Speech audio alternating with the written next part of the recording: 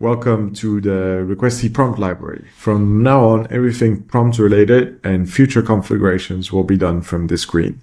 Now, what do we see when we come to the configuration screens now is system prompts. What are system prompts? They're basically steering the AI. They're giving you instructions on what the AI actually has to do. So for anyone who's using Roo Code or Cline or Aider or any of the other platforms out there, we can directly replace the system prompt from this screen. So what you'll see here is GoToCoder or Just One. These are popular system prompts for Roo Code. So we can actually go and see that system prompt. You can see the entire system prompt here.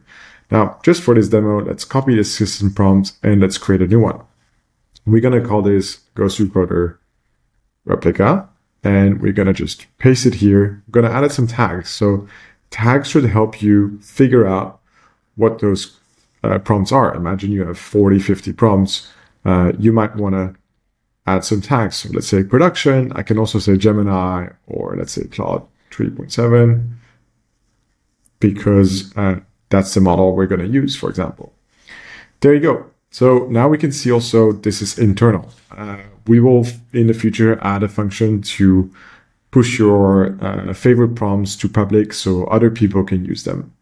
But now for this case, let's look at the GoToCoder one and just add some things. Let's say cool. And now this is actually updated. What this means is the version number went up to version 2. If I go and look at that version, I can see all my versioning here. Why is versioning important? Because you might want to improve your system prompt over time, but don't lose the analytics and version history of your previous system prompt. What you can do very quickly as well is click on the difference, and we can show you here the difference between version 1 and version 2.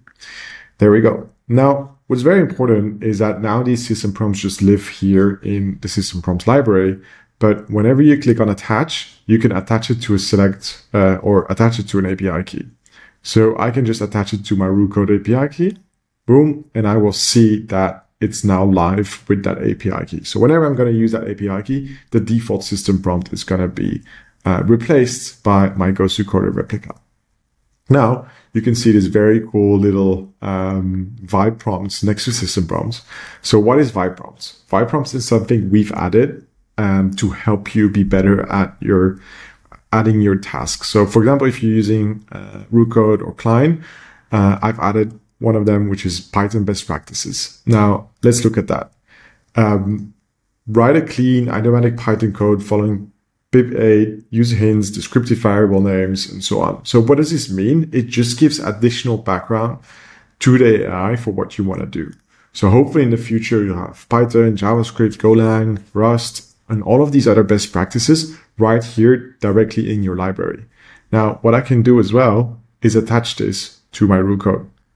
So I can now attach this directly to my Roo Code, and both the system prompts and this vibe prompt will be added as a user prompt. So it would always be available whenever you make requests. Why is this useful from doing this from Requesty? Because you don't have to think about it anymore, and you can add as much context as you want directly from Requesty. Two other things I can show you are, for example, the filters. You can filters by specific tags or if it's public or not.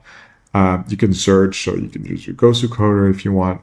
So these are some of the functionalities we have. Now let's go to Roo Code. Now let's try this out and make a snake game. Make a snake game in Python in just one file. There we go. And we can let the AI go and make it a snake game. So here we go, and we see the AI coding right here. Now, when we go back to our platform and we go to the logs, we can actually see the overwritten prompt that we used, which is the GoToCoder prompt, way less tokens as the original prompt, and the actual user input that we've added. So write clean, idiomatic Python code, which was automatically added. So that is the power of using configurations such as the prompt library from Requesty and the vibe prompts. Hope this helps.